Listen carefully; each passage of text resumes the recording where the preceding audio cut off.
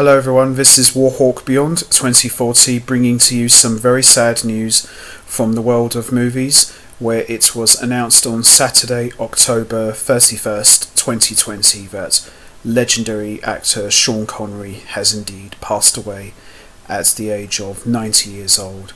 And this news comes as a very sad moment in history because Sean Connery, in my opinion, is one of the most highly respected, most iconic and decorated actors of all time. He's been around for forever.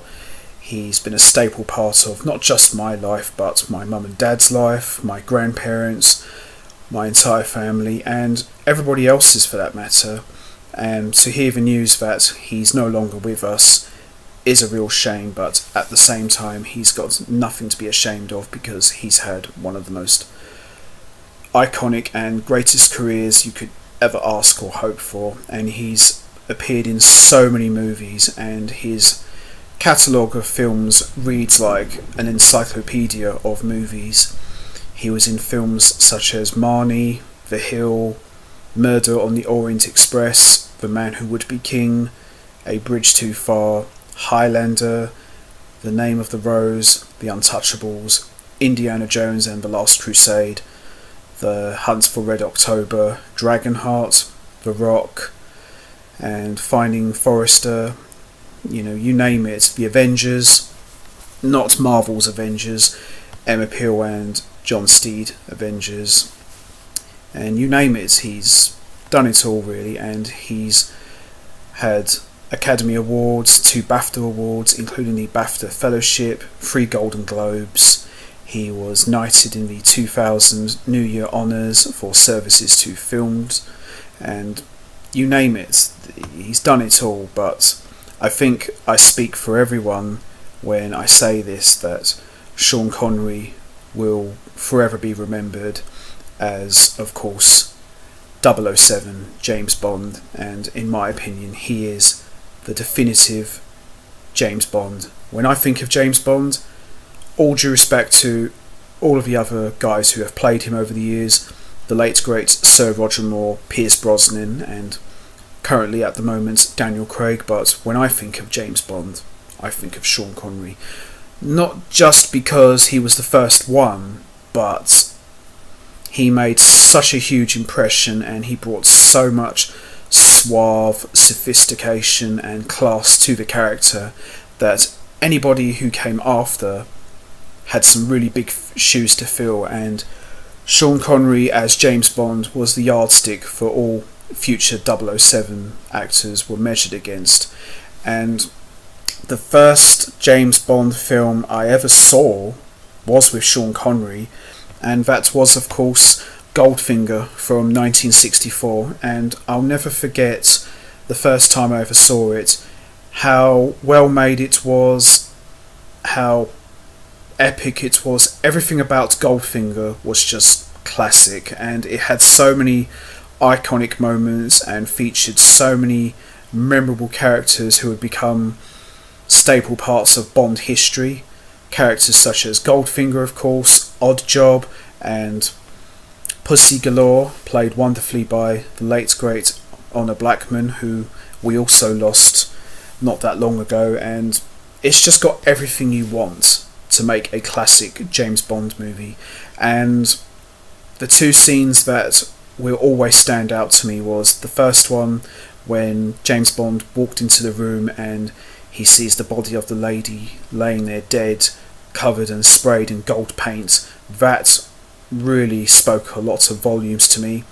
And of course the other scene which gets talked about, has been made parodies of, it's been referenced in all forms of media and pop culture, and that is of course when James Bond was laying down, strapped down on the table with the laser piercing through the wood between his legs, and James Bond says that classic line to Goldfinger, "Do you expect me to talk?" And Goldfinger responds back by saying, "No, Mr. Bond, I expect you to die." And such a classic moment in not just that movie but in movie history. It's an absolute classic.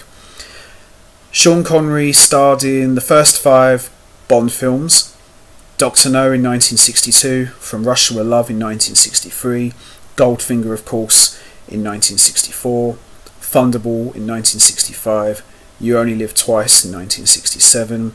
Then he appeared again in Diamonds Are Forever in 1971, and he made his return to the role in 1983 in Never Say Never Again, bringing all films, a total of 7 films, which were very commercially successful. And Sean Connery was selected as the 3rd greatest hero in cinema history by the American Film Institute. And what I liked about Sean Connery as James Bond, he was the whole package.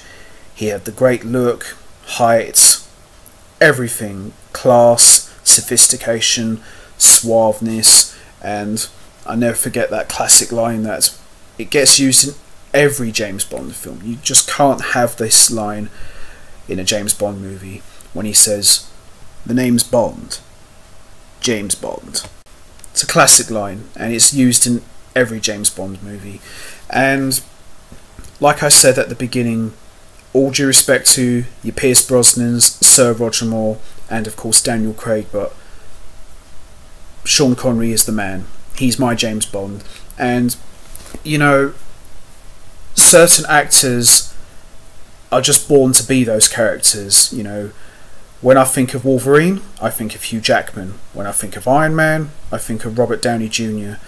When I think of Batman, depending on who you ask, I mean, Michael Keaton is my Batman, but the measuring stick for Batman is, of course, Adam West. It's just, there's a certain small group of people who are just born to be that character. When I think of Superman, I think of Christopher Reeve. All due respect to lovely Gal Gadot, but when I think of Wonder Woman, I think of Linda Carter. They're just a small, select group of people who are just not born to be that character, but they were just born to play that character. And Sean Connery is no exception. He was born to play James Bond, and in my opinion, he will always be James Bond. And what can I really say, really? As sad as I am that Sean Connery is no longer with us, he will forever be enwretched and embedded in the 007 franchise. And whoever comes along next after Daniel Craig, they've got some pretty big shoes to fill, because Sean Connery, like I said, he's the man. And there will never be another like him. He is quite possibly the most iconic James Bond that's ever lived. So I'm going to wrap this up now, but before I go, I just want to say one final thing. Thank you, Sean Connery, for many years of great movies and iconic moments, but most important of all, thank you for all of the classic James Bond movies that you gave us. They will forever be remembered as the greatest movies of all time, and in my opinion, and I speak for everybody else, you will forever be remembered as the one and only true 007. And remember the name, everybody. The name's Bond. James Bond. And lastly, I will have a dry vodka martini. Shaken, not stirred. Thank you, Sean Connery, and may you forever rest in peace.